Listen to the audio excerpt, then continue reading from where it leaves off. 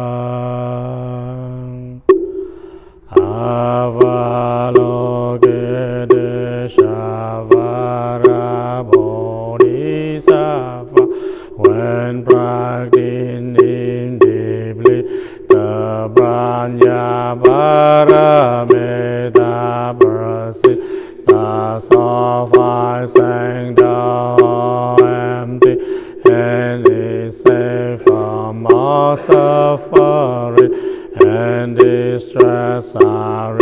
Buddha from the snare. Fun from emptiness, emptiness does not differ from form. God was it, form is emptiness. God was His emptiness, His form. The same is true of feeling, perception, impulses, and consciousness.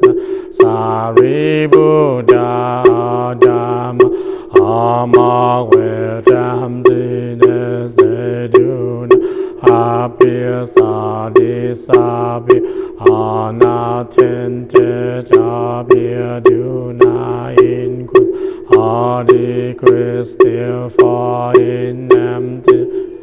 No form, no feeling, no perception, no impulse, and no consciousness, no eyes, no ear, no body, no mind, no color, no sound, no smell, no touch, no object of mind, no rim. And so far until no rim of my consciousness, no ignorance, and also no extension of it. So far until no is and death, and also no extension of them, no suffering, no origination, no habit, no path, no cognition, also no attainment, with nothing to attain. The Bodhisattva depend on Brahmanya Paramita, and his mind has no end. Without any interest, no fear, except for apart from every perverted wills, he dwells in Nirvana.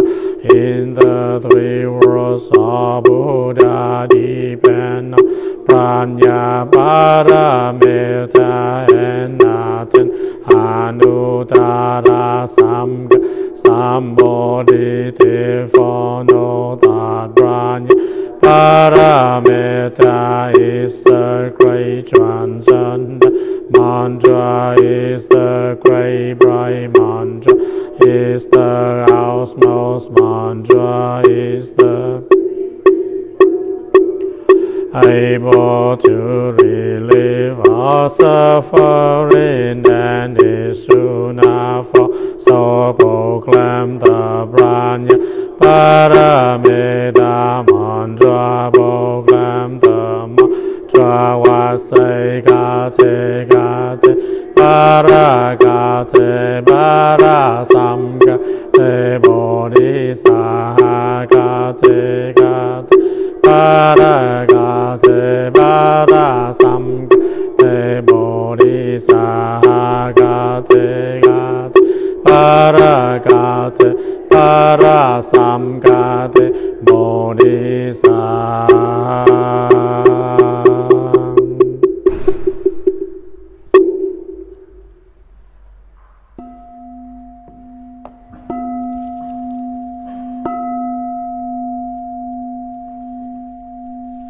Okay, thank you.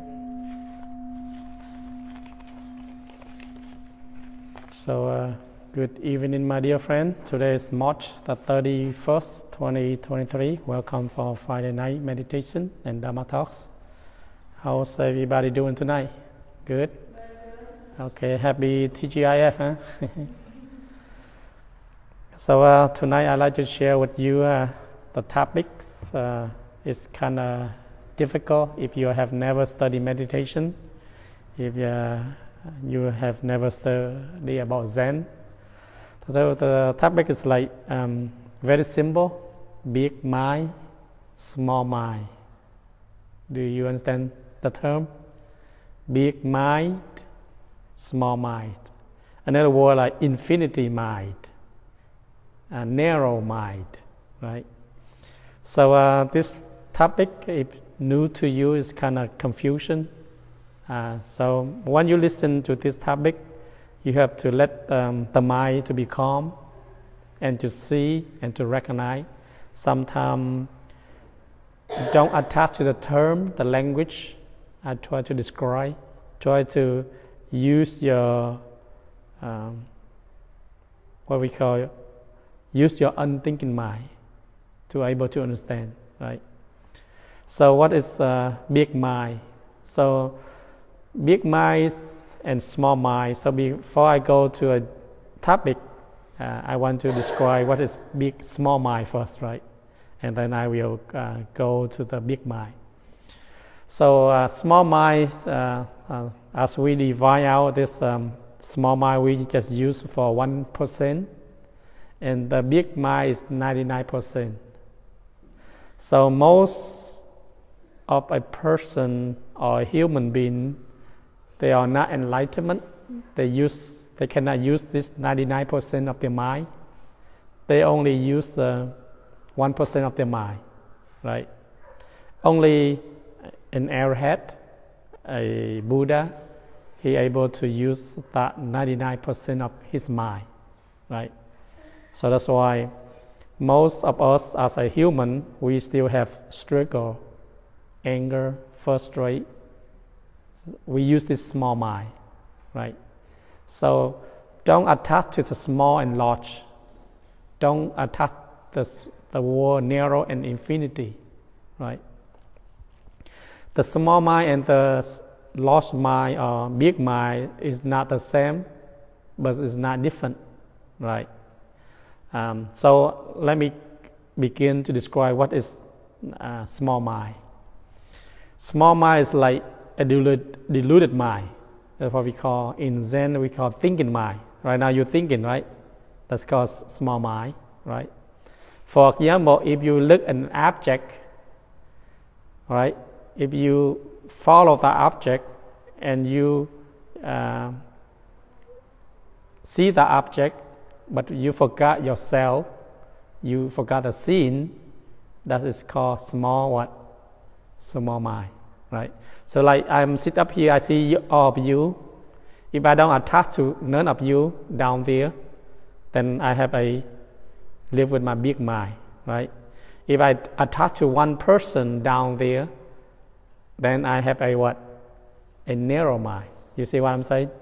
So when we sit meditation, we can feel we have infinity mind, what we call a large mind, big mind. So that infinity mind, when your non-thinking mind, or what we call a monkey mind, try to distract. So small mind is deluded mind, busy mind, always thinking. It's like a monkey. It's like what we call rational, discrimination mind. The thinking mind, that's what we call small mind. So most of us, we live in this world, we use this 1% of our mind. You see what I'm saying? When we do something, we have to think, right? I have to plan this, I have to plan that, right? So we use that small mind, right? Right now, if you sit meditation without thinking, without describing judgment, without any perception, then the infinity mind is very, very infinity. It's peaceful, right? It's happiness, what we call true happiness, right? You can feel that during your meditation, during your driving, during your working, during whatever you do, you can feel that infinity mind, right? So let me give you an example.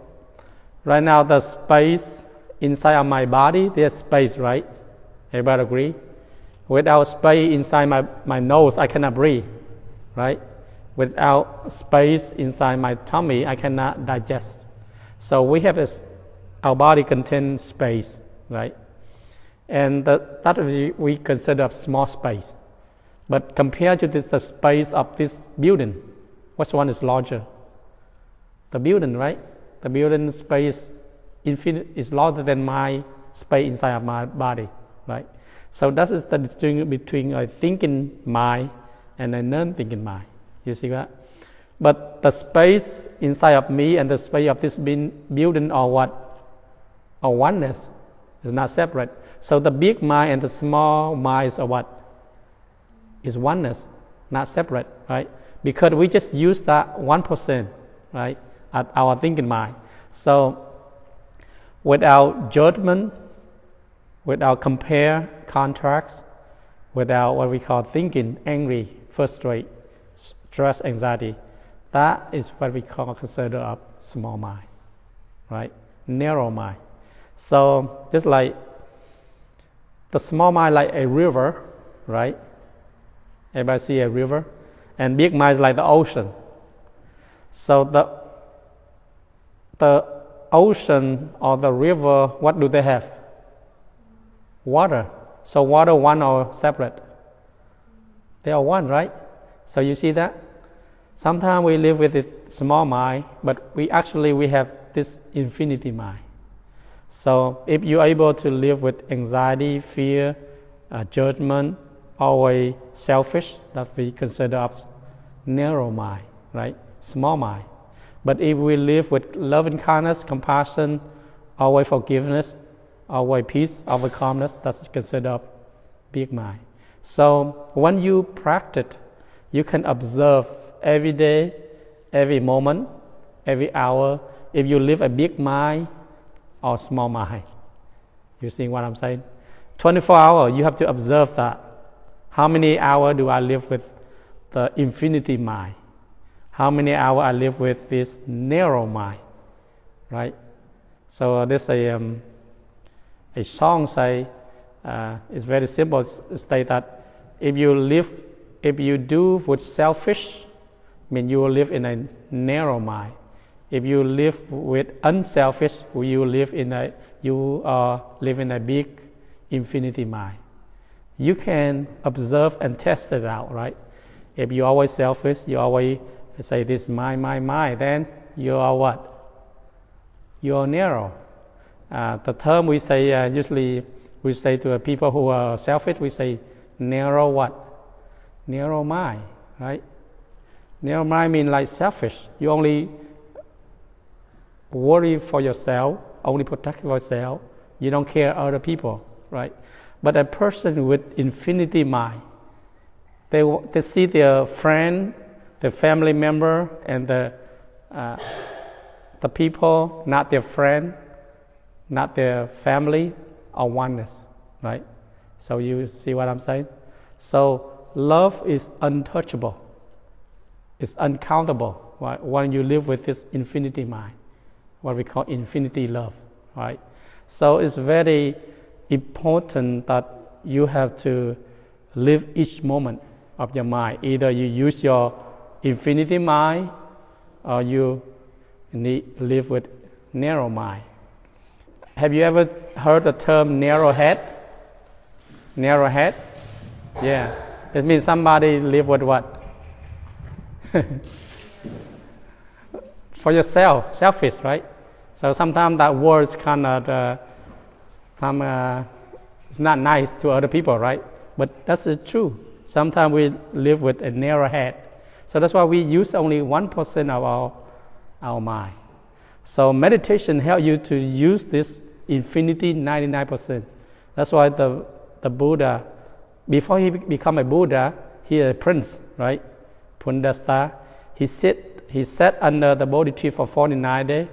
He able to accumulate, he able to overcome all his Mara. Mara is greed, angry, delusion, stress, all his desire. So he able to live this. After his enlightenment, he able to live with this large infinity mind. That's what he call 99% of his mind. You see what I'm saying? So every day do you live small mind or infinity mind? You can test it out, right?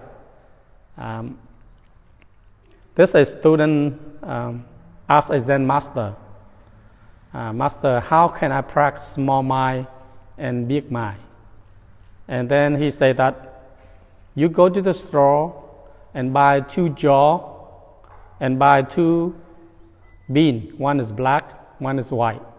And every day you have 2 jar, empty jar, and you have a black bean represent what we call selfish, angry, frustrated, anxiety, and the white bean represent compassion, love, and kindness. So every day you just put it in. If you live a lot of small mind, you put in that bean, and you live in that infinity mind, you put in that white bean. At the end of the month, you see what joy is more, right? So at the end of the month, he see, he have a lot of black bean in his jar, and he live with his narrow mind, narrow head, selfish, what we call anger, frustration, anxiety, fear, that consider of his mind. So you can switch around. You can use the black bean as infinity mind or the white bean with selfish mind. You can do it as you wish, right? So it's very important that every day we meditate to observe and to watch our mind, to see if we are truly live with our what we call a non-thinking mind, right? So the Dhammapada says that mind is the forerunner of everything. All the evil come from the narrow mind, and the mind is the forerunner of all the good mind, the good state. All the good mind come from the infinity mind. So, my friend, if you live with infinity mind, that means you do everything without attachment, without angry, without frustration, fear, anxiety.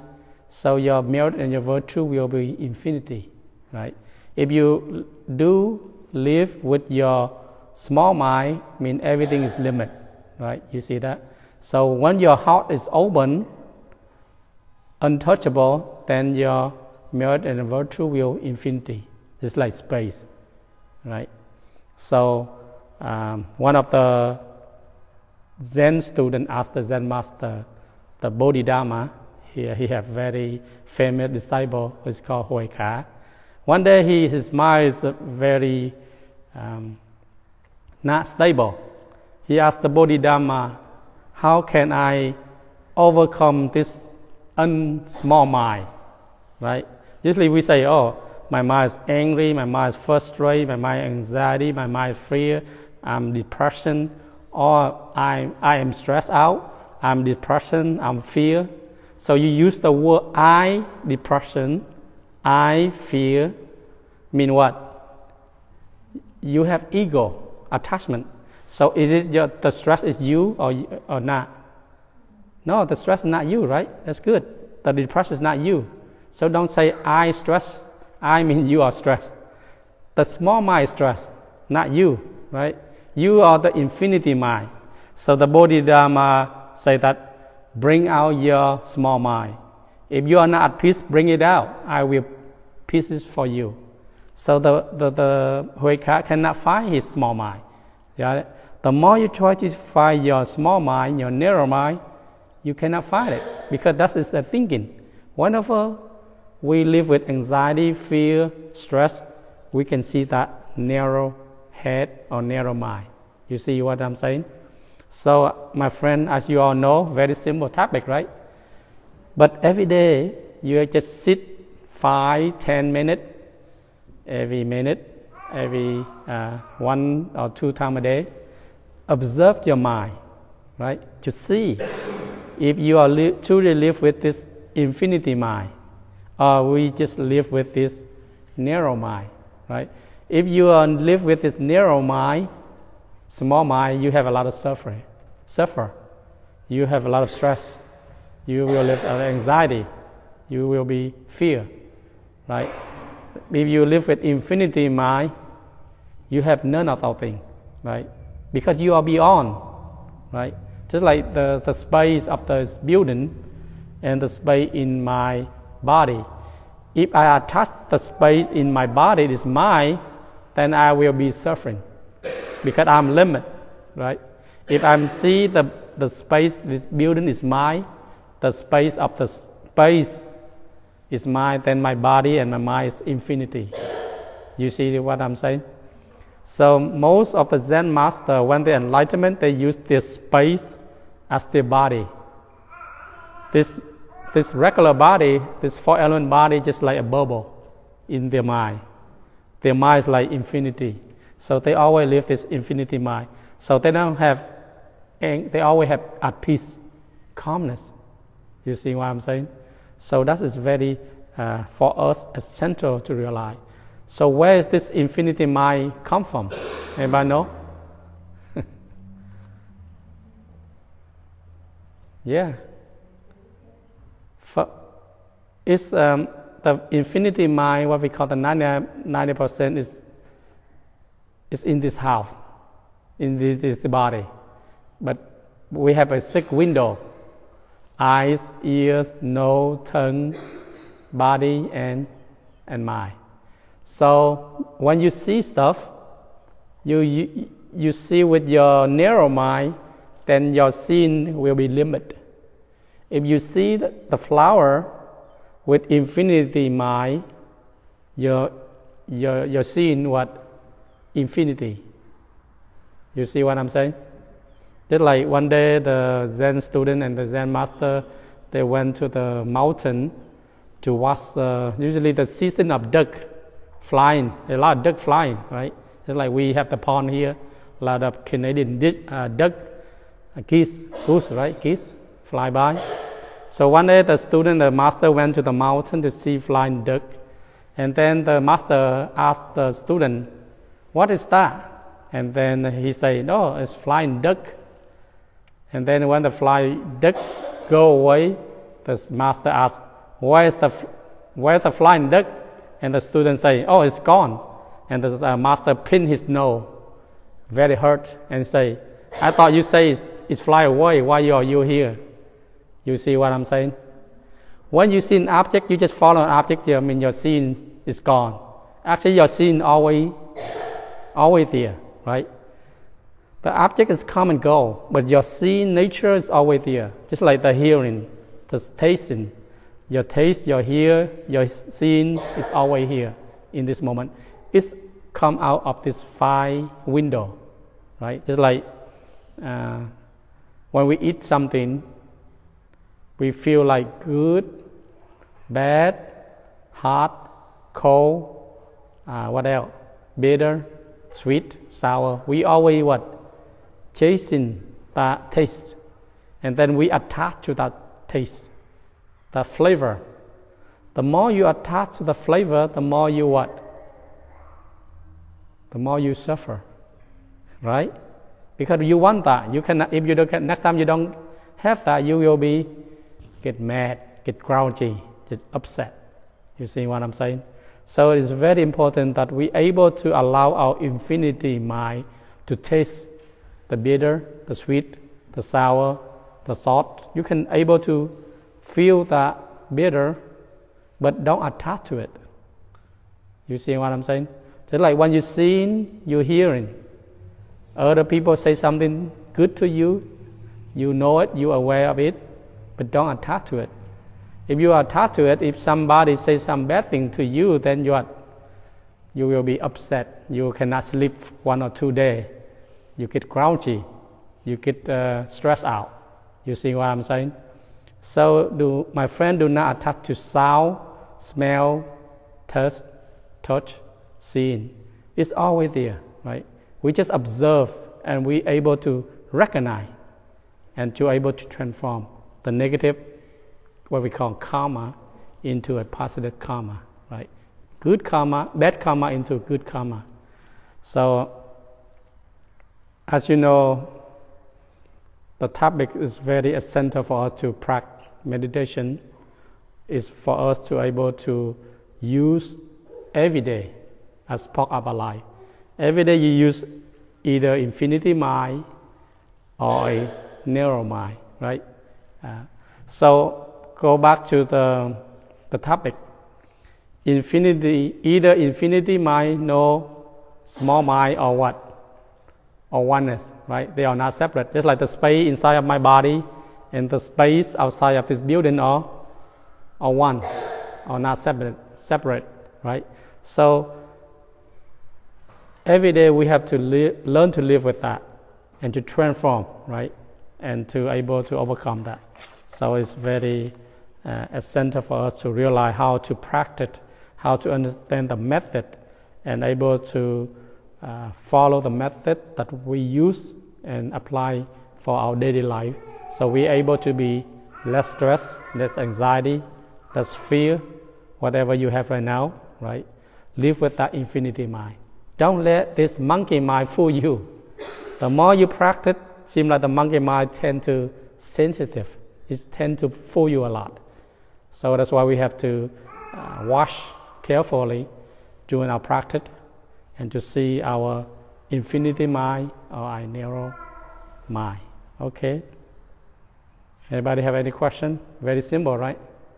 Can you apply with your daily life? If you live an infinity mind, you always be happy. You always joy, right? You always have some peace, calmness. If you live with a narrow head, or what we call narrow mind, you have a lot of struggle in your daily life. A lot of sadness, a lot of loneliness, a lot of anxiety, a lot of fear, right? So this topic helps you to engulf, able to open your mind like space. Let your mind like space. Don't let your mind like a bell, a gun, or whatever. That's too small. Let it expand by itself. Let our wisdom, our infinity expand like space, right? That's why we have a topic we call go deep space. There's what we call deep space, right? Everybody see that movie? Star Trek, right? Go deep space. It means your mind have to go deeper to space. We tend to live with a floating mind, the top of the mind, but we don't go deep bottom of our non-thinking infinity mind, right? Right now you itchy, you in pain, you stress out, you live with this narrow mind. If you live with awareness, alert, true awaken, always live with that infinity mind. Okay, I hope you're able to understand this topic and apply your daily life. It will be very helpful for you and your family. Thank you very much. Anybody have any question, comment? Joanna, any question? No. Okay. Oh, you have a question down there? Yes. Okay, what's your question? What is Bhavana? What did he say? Oh, what is Nirvana? What is this? Can you see this? Yeah. Okay, that's Nirvana right there. When you see without thinking, without compare, contract, that's Nirvana. Nirvana is just like the topic infinity mind. Nirvana is always this peace and calm in the moment, right? So if you live in this moment, awareness yourself, awareness your infinity mind, that's the Nirvana, right? Nirvana is the present, the joy of this moment. It's nowhere else. Not wait until you die, but not wait until you go heaven, not wait until you achieve some kind of enlightenment to achieve Nirvana. So Nirvana is a state of calmness, peace, infinity mind. The mind is like the one I talked earlier, infinity mind. That is Nirvana. Okay, do you understand? Okay, that's good. You live Nirvana every day? Or just a couple of minutes, couple of seconds?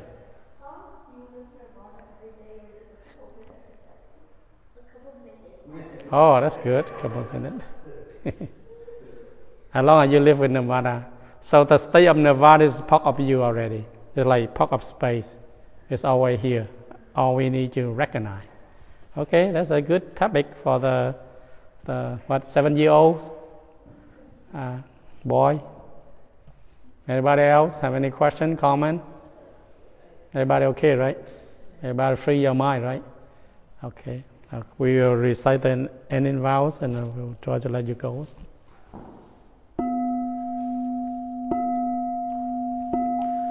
Living being or innumerable, I vow to save them all. Affliction or endless, I vow to write them all. The Dharma dawn uncountable, I vow to study them all. The Buddha ways and self, I vow to attain it. I vow that merit and virtue from this will go everywhere and reach everyone, so that all of us and all living beings realize the Buddha way. Thank you, and enjoy your wonderful weeks, and stay safely, and happy TGIF. Can you turn the light outside, Joanna, so people can...